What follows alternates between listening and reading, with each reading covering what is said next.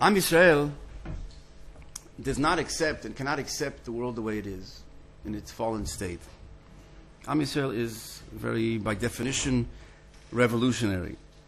Chazal tell us Avraham Avinu is called Avraham, or not tell us, in the Bereshit he's called what? Avraham Ha'ivri. And what does Chazal say on that? Why is he called Avraham Ha'ivri in English? How do you say that? On the side, whatever, Aver. Right. So the whole world, with its decadent culture and its what they call civilization, is with its idolatry. And we said idolatry is evil. Why? Because that separation, that fractured world, as opposed to the one. All the world is on one side, Chazal say, on one side of the river, like Aver HaNahar. Aver, like Avraham Ha'ivri, he's on the side of the river. Avra is on one side of the world, one side of the river, one side, and the rest of the world is on the other. This man that is this revolutionary against all of human culture, all of what is accepted as norm, as the world. He's the weirdo. And that's what Chazal say. He's on one side and the rest of the world on the other.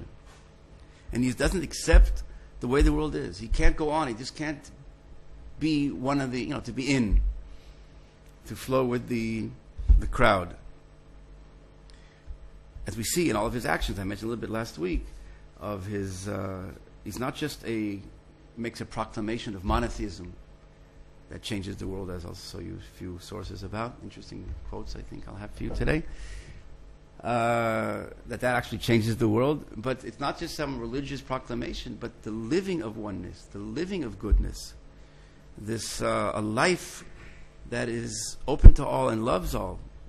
Right? We mentioned the Avraham Avinu, the believer of the one God, and he meets up with, we mentioned last week, right? The people that are the idol worshippers, that worship not only idols, regular idols, the sun, the moon, but they worship the mud on their feet.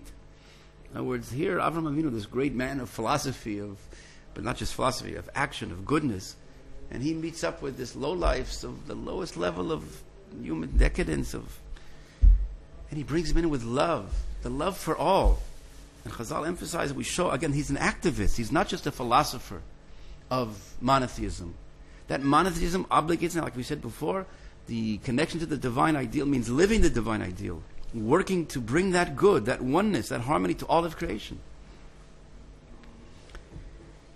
That is the essential trait, not only to him, but his seed after him, right? Hu v'zaro acharav. That is Am Yisrael. That is the neshama of Am Yisrael, this divinely created soul that is not satisfied with the world as it is.